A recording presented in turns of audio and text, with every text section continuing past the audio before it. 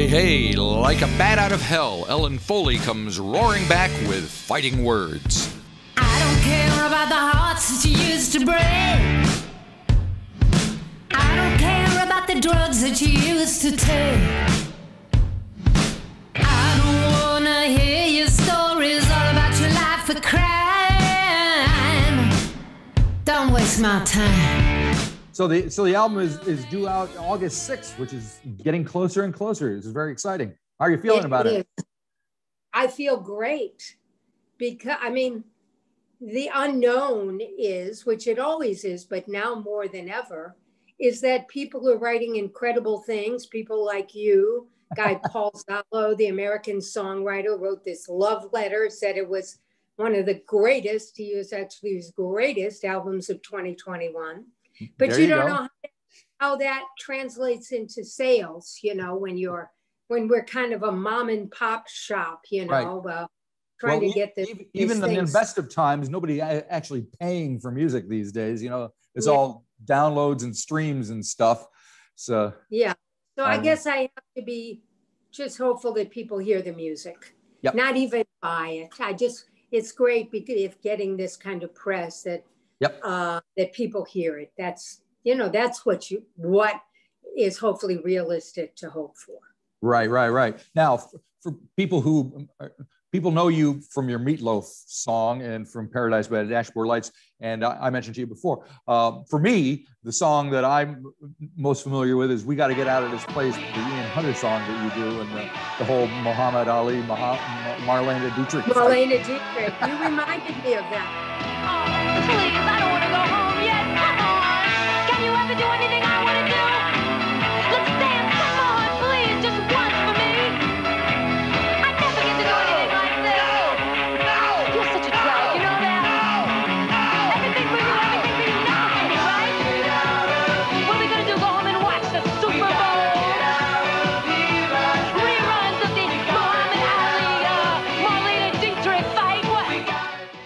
That was some sort of trance singing. I came up with Marlene Dietrich and Muhammad Ali. I don't know, but I guess it was pretty good now that you mentioned it. Yeah, definitely. I loved it. And have you been in touch with Ian? How is he doing?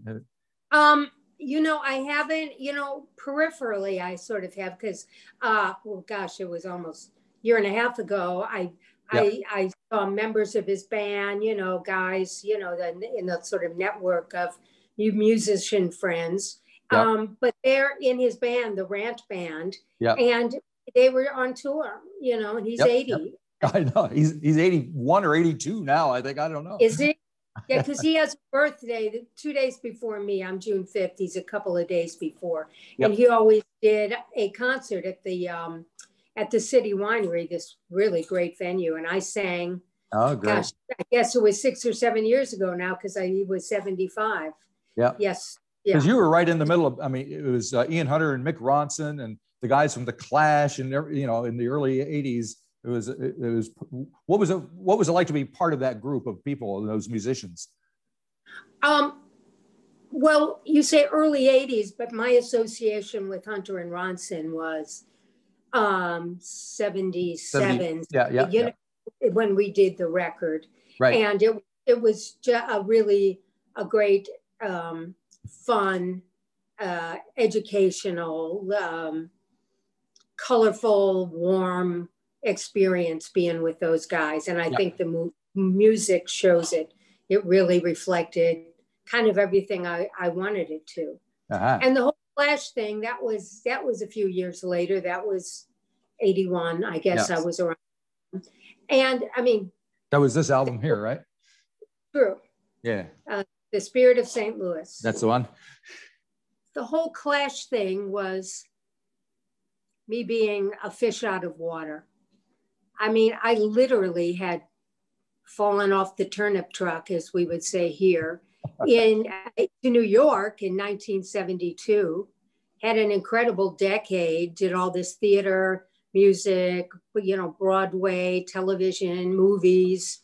And then all of a sudden I'm catapulted into a whole other world. And it certainly was a whole other world. It was Thatcher, Britain at the time. It was being around these guys, the whole, English punk thing, they all came from, a similar background.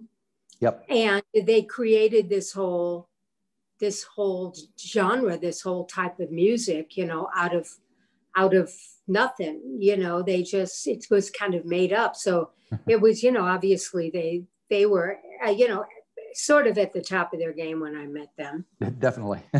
Yeah, it was after London Calling, which was fantastic. Yep. And going from me being kind of like, burgeoning rock and roll chick, getting a lot of attention, this, that, and the other, into being kind of rock girlfriend a little bit. But we did make the record, and that took me out of the kitchen, I might say. But it was a very different experience than I ever had then, or I've ever had since. So it's really valuable for that. Very cool. So you're out of the kitchen again. You got a new album coming out, Fighting Words.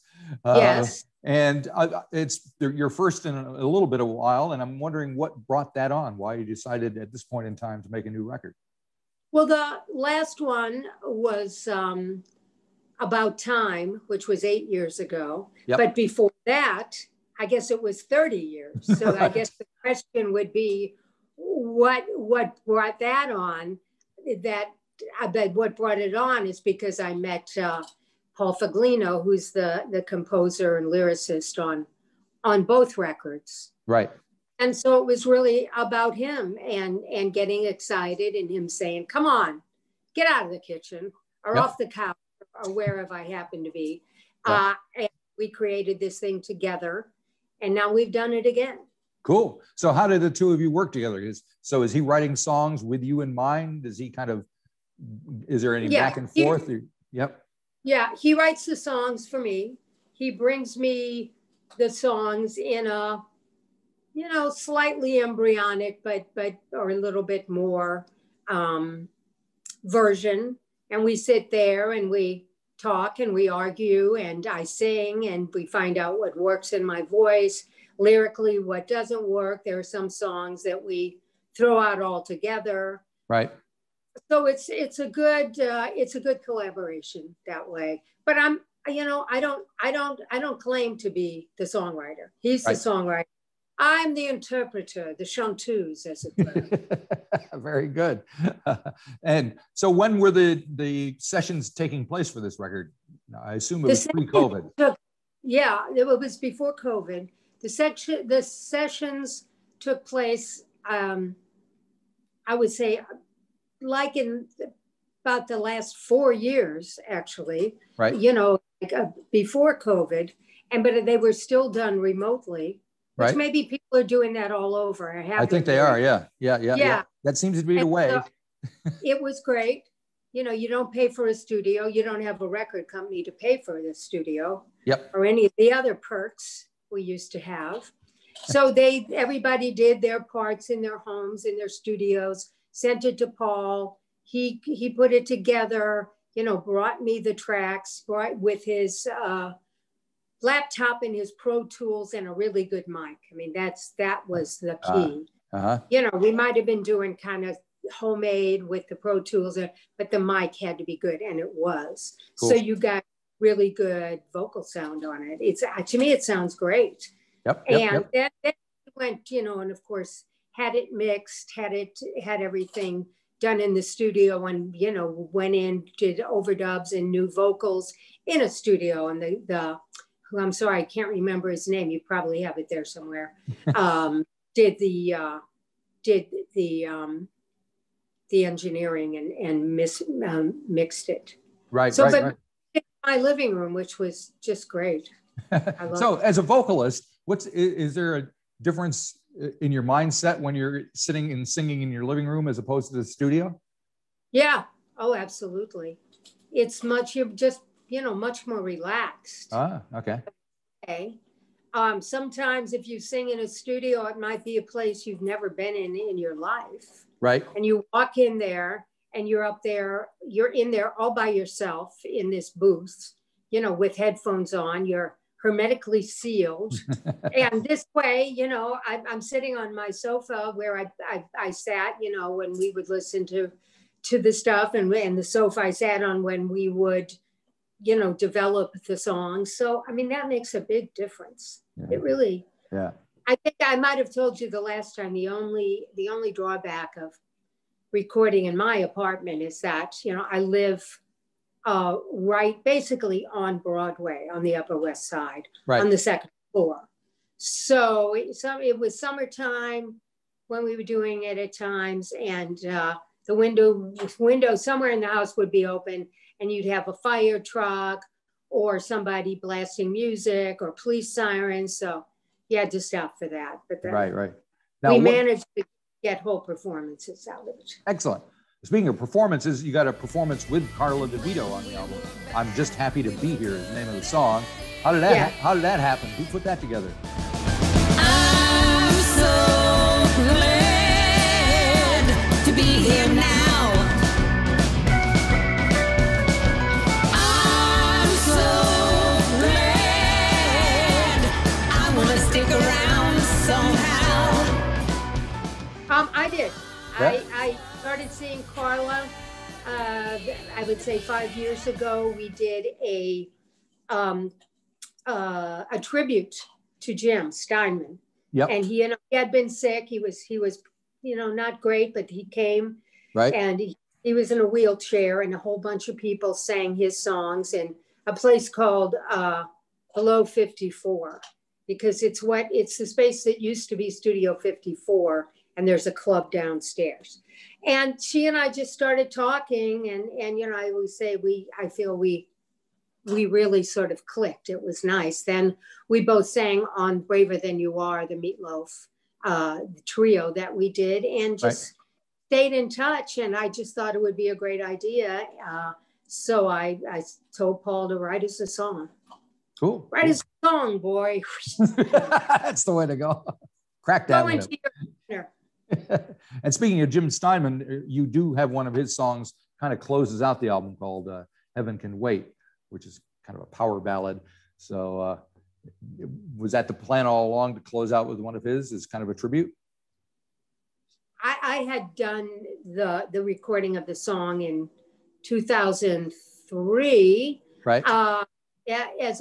As part of a soundtrack for an indie film I was in called Lies I Told My Little Sister. Right. And recorded it for the movie. And I thought it was beautiful. It had this lovely orchestration. And I told Paul, yeah, I want it on the record. And on my other records, I think like on Night Out, I put the Ian Hunter song, Don't Let Go. Right. The last album, we had something that I thought was really heartfelt. And this song, you know, you leave them feeling something. Yeah. And it's really powerful. Yeah. I love to sing it. I've sung it. I sang it first in 1977 Really? in a show. Yeah, a show that Jim did called Neverland.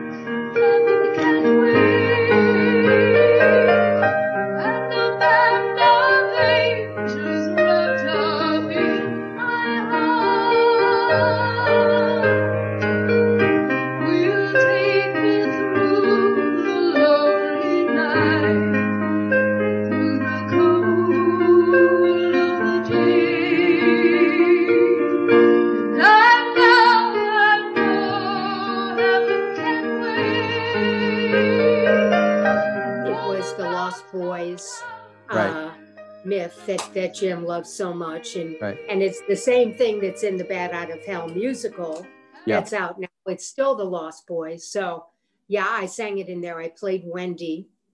You know, she's kind of the mother goddess figure, and very, you know, pure. And she wore this.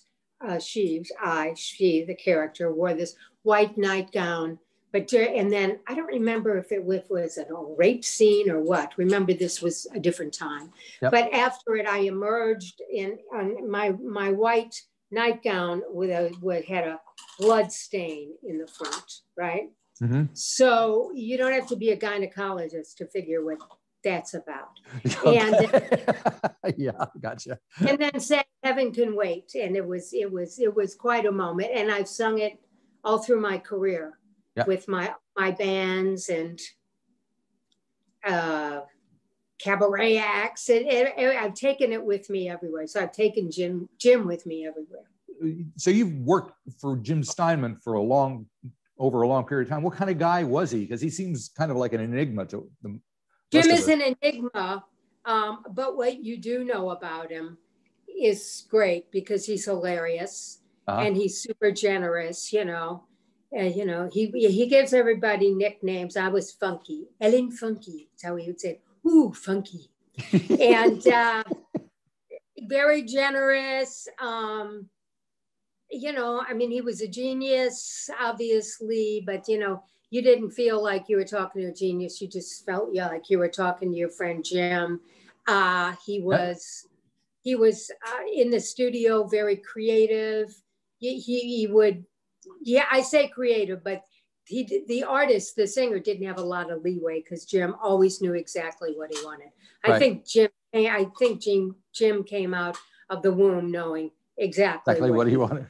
But he was loving, but then again, you don't know what his life was like. I mean, he was a loner. He always lived alone. People were always the big question, like, oh, Jim's relationship. But I never knew. I didn't care, Yeah. Figured if he wanted people to know, he would have told us a long time ago, or we would have. But he I don't like to say he created, his own mystique, but maybe he did. Maybe, maybe what we saw was a character in Jim Steinman's imagination, what he saw. I mean, later on, I wasn't around him that much when all the touring was happening, when there were the leather jackets and the weird glasses and all that. So that became a character, I'm sure. But what it was, I really knew that well. Now, speaking of funky, you've recorded a Wilson Pickett tune, "I Found a Love" on them. Right. That's right. How'd that happen? Well, Paul came up with it. I think he might have come up with it not when we were recording, but when we were playing out live, because it's a fabulous live song. So, I did it for a bunch of years live, and it really was. You can really, do your Wilson Pickett / James Brown thing, For a white girl from St. Louis, I think I might have done a decent job. I would say, if I could get down on my knees, I would be down on my knees doing this song. Yeah. But with me, I don't know about you, I could get down. Somebody would have to help me up. It would be getting up again. Exactly. There you go. And in addition to the funky thing, you kind of got a country thing going on with a song called "I Call My Pain by Your Name." So you're kind of mixing it up pretty well there, huh? That's right. I love singing that country thing because you really get to, do a real full-throated, emotional, and you get to do the twangy, and the cry in your voice. And Paul had that song. He had that song before. I think he was in a band called the Five Chinese Brothers. I think that was probably something that they did. Right. So with the album coming out fairly soon from now, any live things happening? What are you going to be able to do? Yeah, I'm trying to put something together at a club here, a place called the Iridium. Right. It was famous because Les Paul played there every Monday night. Oh, yeah. And it's a lovely club. We did a couple of gigs there, I think around 2015. Which the last time I played in the States. I played over in Europe a lot since. I want to do it in September, so I'm hoping that that's going to fall together. Cool. And do you have a band together? I have a great band. It's the band that was on the record. Great. Unless there's anybody who can't do it, then we can sort it out. But I think everybody, we always had so much fun, with this band. Bunch of people were really friends in this band, and it was good. So I think everybody could do it. I hope. Yeah. And I think you touched on the idea that there may be a music video in the works with you and Karla. Is that going to happen, do you think? Yeah, I'm sort of dragging my feet about it. I don't know why exactly. I'm just, it's kind of daunting to think of how to do it and yada, Right. yada, but I might be able to actually hire somebody on this end that would take the pressure off me to help produce something like that. But because it would be great. Yeah, yep. I think, There's got to be plenty of people around who wanted to help out. yeah, I know. I would have said, members of my family are all in that business, but I hate to ask them because whenever it's me, it's like, Right. The big eye roll, like their eyes are going to get stuck up in their head. Right. So I might have to depend on the kindness of strangers. Oh, well. Oh, well. And are you doing any acting? Is there any, I have a show that I did with a partner of mine called Club Dada, in parentheses, in difficult times. And we developed it for a long time. His name is Robert I. Rubinsky. We finally did 2 performances at a very famous off-Broadway theater here called La Mama. We did 2 performances, and the dates of the performances were March 6th and 7th. Perfect timing. Yeah, but yesterday, Robert I came up to my house in the country. We actually did a streaming show that people could Right. it was La Mama's audience tune into, and we talked about the show, and we had some really great video clips that we had done and from the performances, and we sang a couple of live songs. So yeah, I mean, I just did something different yesterday. It felt so good. It feels so good when you finally, after all this time, you get to do something creative and perform. Exactly. Well, hopefully, if you hit the road, come down to New Zealand and visit us. We'd love to see the show.